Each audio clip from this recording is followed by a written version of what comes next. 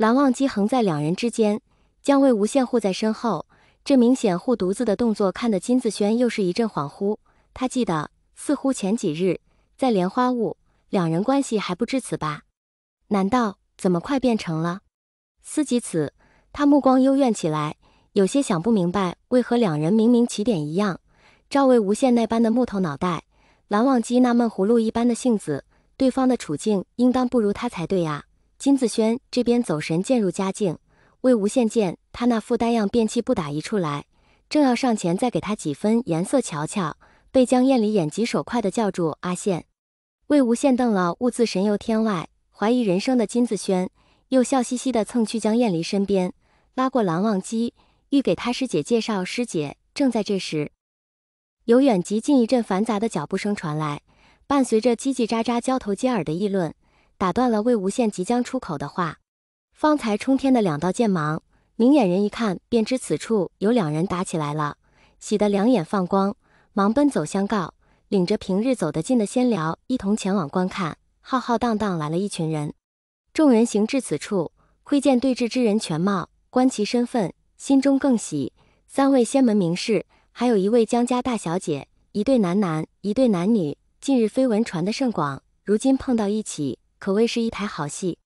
魏无羡本不在意，领着蓝忘机与江燕离正待离去，谁知之前在观猎台前便找过茬儿，也被他打过脸的金子勋不知死活的又来惹事。金子勋见四人在场，三人聚成一团，唯独金子轩一人单着。终于抓住难得的机会再度找茬儿，道子轩，这姓魏的又找你麻烦了。金子勋老早便看魏无羡不顺眼了，入场时找他麻烦未成，自己反而落了脸面。方才夜猎之时，本是一切顺利，谁知远处忽地传来一阵笛音，林中飞鸟乍起，附近的鬼物受了召唤，一个个窜得贼快，颠颠地往远处跑去了。金子勋恨得咬牙切齿，好容易逮到机会，出声嘲讽了一番，心中暗爽，得意地转头向魏无羡那边瞟去。金子勋不看还好，看过后，金子勋连带着随后赶来看戏的仙门百家面皮都不由抖了3抖，深觉情况有些失控。方才被人奚落的魏无羡一手搭在蓝忘机身上，轻轻帮他抚去外袍之上因方才出手沾染的点点浮尘，表情认真且贤惠，动作如同贤妻良母一般，深情且慈祥，嘴里还念叨着蓝湛你日后打架小心些，别为了些不相关的人受伤，弄脏衣裳也不行。蓝忘机老老实实站着任魏无羡折腾，琉璃色的眸子却凉凉地扫视一圈，最终定格在方才口出狂言的金子勋身上。众人，金子勋，而蓝忘机在接下金子轩那一剑后见这声势浩大，引了附近之人前来围观，其中又以兰陵金氏为首，其附属家族之人众多，不免魏无羡这边落了下风。本想将他护在身后，可魏无羡那人天生也是个不老实的种，见他自己不愿躲着，便也由着他胡闹。金子勋见自己这一番话，非但没能在魏无羡这里讨到好处，给自己解气，反而惹了蓝忘机的冷眼，惊得他一身冷汗。魏无羡平日吊儿郎当的，表现得极为张扬跋扈，得罪人不少，此番若是两人吵起来，定不会有人向着他。而蓝忘机则不同，身为世家子弟楷模，不只深得长辈信任优待，于同辈之中更是极有威望，无论哪家子弟都不敢随意招惹。金子勋，他原本不怎么灵光的脑袋，有那么一瞬领悟到自己大概可能许是当真闯祸了。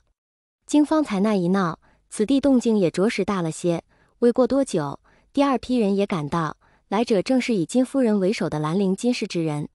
他于观猎台之上见了2道冲天剑芒，其一便是由他的碎华使出，难免担心，因此也过来瞧瞧。方一落地，见金子轩那边活蹦乱跳的，便放下心来，拉着江燕离的手，柔声问道：“阿离，可是这死小子又欺负你了？”金子轩、江燕离忙隔在两人中间劝道：“没有。”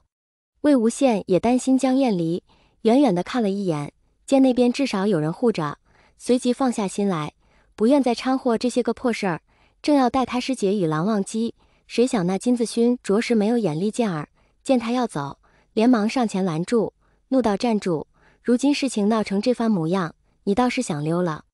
魏无羡见他这番纠缠，心头怒火渐起，须臾想起蓝忘机，他似乎因轨道问题对于自己的情绪问题很是担忧，勉强压下怒火，又将金子勋的话细细品了一番，问道：什么事？恕他直言，眼前这位金公子如何想的，他是当真摸不准，唯有故意找事与脑子不好使两点能解释通透。金子勋气得面色涨红，道：你竟不知是何事？今日这百家围猎的大日子，你可出风头的很呐，全部的鬼物都让你一人占去，你很得意是吗？蓝忘机眉头紧锁，如今之计，事情若真如金子勋所说，那么局势对魏无羡不利，他担心魏无羡情绪激动，与仙门众人吵起来，手指轻轻拉了拉他的衣袖，小声提醒道：魏婴，不可。